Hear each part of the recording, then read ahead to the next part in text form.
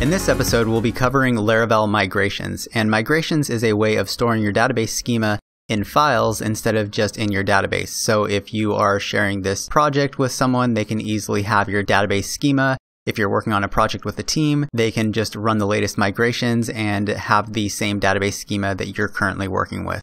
So let's go ahead and just jump right into it. In the earlier videos, we created a new table and called that customers, and then we also created a new table called orders, and you can see it's a very simple table, but we just created these manually, and normally you would want to use migrations. So migrations, we would simply be able to share a project with someone and they could just run our migrate command, and then they will be up and running with the latest database schema.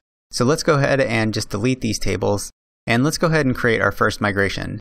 So let's go to our project root and let's go ahead and say PHP artisan make migration. We'll say create customers table. And now if we go into our project and we go to our database migrations folder, you'll see that we have 3 files here.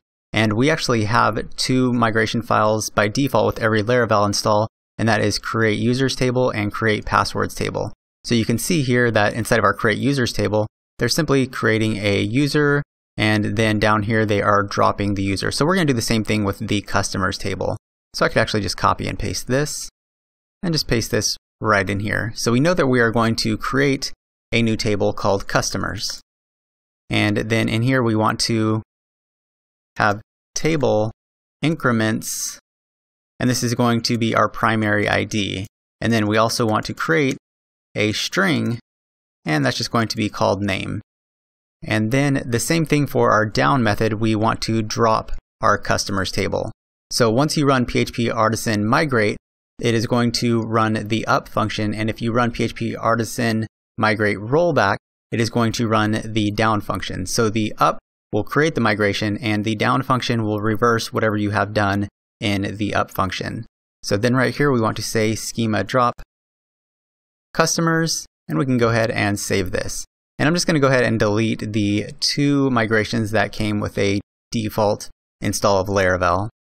And then if I go back into my terminal and I can run PHP artisan migrate, and it's saying that we do not have a database connection. Let's see what we're dealing with here. So we have localhost, and our database name was application, and the username was root and password was root.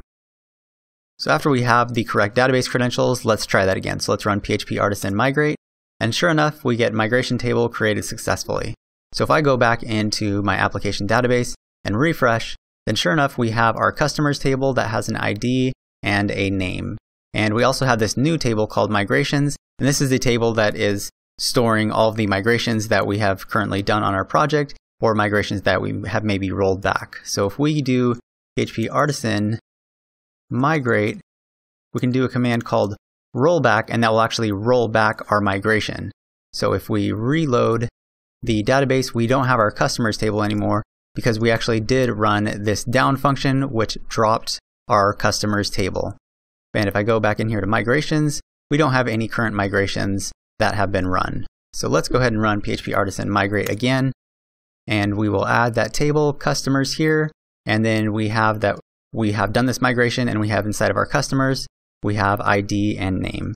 So I hope you can see that just by creating all of these migrations for your project, somebody could download your project from GitHub or any kind of open source project, and they can run PHP artisan migrate, and they can have your database schema right there in front of them, so then they can start working on the project. So that's it for migrations. I hope you can just see how really cool they are and how it makes managing your application a lot easier.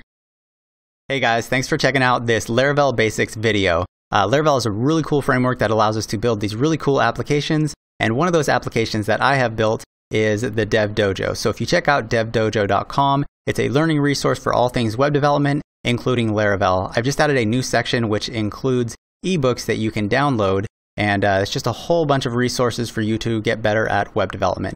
So thanks again for checking out this video, and I hope you go over to the devdojo.com and check it out.